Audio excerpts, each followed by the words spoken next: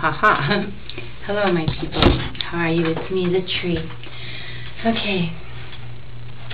Well, first of all, I'm going to start out by telling you that July 21st is the Mary Magdalene ritual at Bohemian Grove. July 22nd is the ritual Feast of Jesus, and July 23rd is when Sirius lines up with the moon, the pyramids, and the earth.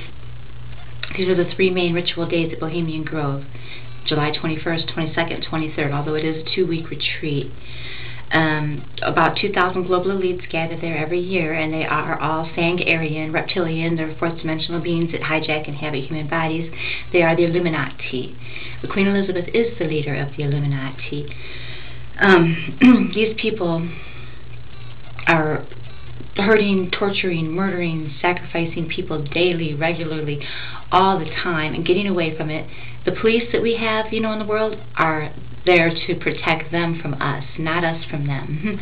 Okay, so they run all the police, the government, the military, all the corporations, all the nuclear stuff. They do all that. They're Sangarian. The Sangarians make up 3% of the Earth's population, okay? They are the Illuminati, and they're reptilian. Queen Elizabeth is the leader of the Illuminati. So, now, I'm going into Bohemian Grove July 21st at 7:21 a.m., and I'm going in, and I'm going to stop these ritual sacrifices from happening. They have people in cages. They torture them, they cut their penises off, they cut their tongues out, they cut their eyes out, have sex to them while they're bleeding them out and drain it, cut a little boy's penis off and then bleed him out, and suck it out. It's horrible. It's horrible, horrible, horrible. Queen Elizabeth is the leader of the Illuminati. She is the queen of hell. She's so fired. This will be the 4th time I've went there, but this year I'm going in. Pendar, okay, the reptilian that I talked to through my Master Mason, I talked with him yesterday through my Master Mason. I will also be talking with him tomorrow. And he gave me details, secret instructions on how to get into the Bohemian Grove, how to get in. He told me how to get in, without going through the front gate, how to sneak in. I'm going in because I'm going to put an end to this. I know it sounds crazy and insane. I don't know how I'm going to do it. I just know I have to. Princess Diana's son, when she was pregnant, when she was murdered, okay, he was taken out of her womb. She was 2 months pregnant. And the reptilians, the dragons, they can easily take a baby out of the womb from 2-3 months old and grow it up and incubate it and turn it into a baby. They can take it out, and they do that. And they did that with Diana's son. He's now 12. He is the son of perdition that Michael Noel Prescott and Supreme David Rockefeller have. And because they kept saying, my son, my son, my son. And I was like, but it turns out my son, his dad, and his dad's new wife and family, they changed my son's name and moved away to protect him. Thank God for that. I just found out last week that Demetrius is all right. Thank God for that. But the my son, my son, my son they kept talking about was, well, I guess he is my son. He's going to be my son when I get him out. I named him Seth. He's 12 years old. He's been fed nothing but flesh and blood since he's been born. He does not know the outside world. He is trapped in this prison with the queen and all the horrible things, molesting, raping him, torturing him, making him eat human flesh and blood, making him do human sacrifices and murders, and since he's been a baby.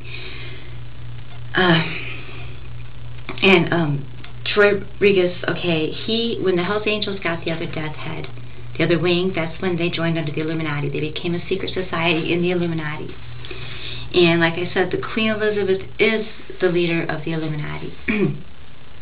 And she is evil. She is the queen of hell, literally. She is a bitch, and she is so fired. Okay, and so the baby at the clubhouse, or the baby that Troy has around, is not his baby. It's not his baby. It's a kidnapped baby. Troy gave his baby, before it was even born, he struck a bargain with the queen for that baby to be sacrificed in exchange for seat at the top of the pyramid, the Illuminati pyramid.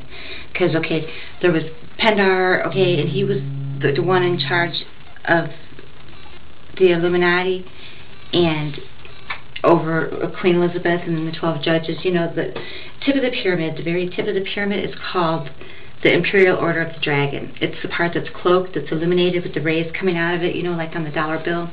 Each one of those little squares on that pyramid represent varying secret societies under the Illuminati, like the Freemasons, the Shriners, the Elks, the Hells Angels now.